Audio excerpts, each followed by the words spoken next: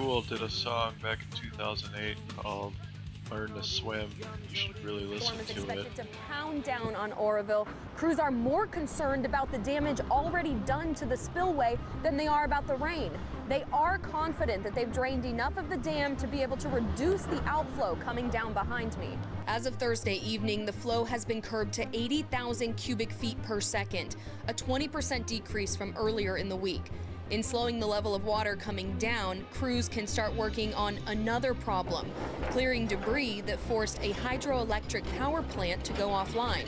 Crews behind me are working now to shore up the water's edge. That way, they can safely begin work on the hydro plant, clearing debris from the outtake pipes. The Department of Water Resources says if those get clogged, it's going to be a lot harder to restart the plant. So far, we got great news coming from inside the plant. Again, there is some water. The mitigation measures in place are protecting the plant. So as that's the case, if we can bring the water down to appropriate levels so we can turn that plant on, we will turn it on. By decreasing the flow, crews can start removing that debris.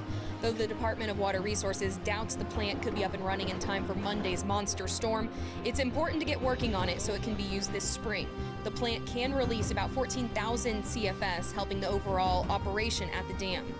Inside the reservoir, the water level is now around 860 feet, giving 40 feet of wiggle room for this winter storm. The capacity is 900.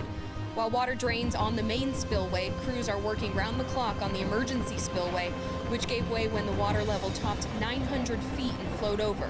Helicopters are bringing concrete blocks and rocks every few minutes to the site.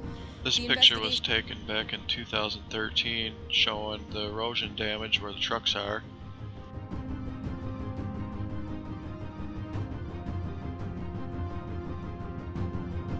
Into what caused the main spillway to initially collapse will take months, and right now early estimates on damage are hard to pin down but run in the tens of millions of dollars. Here on the ground, the operation is being taken day by day. The National Weather Service canceled its flash flood warning that's been in effect since Sunday, but officials here are warning that this is still an emergency situation and residents should be prepared.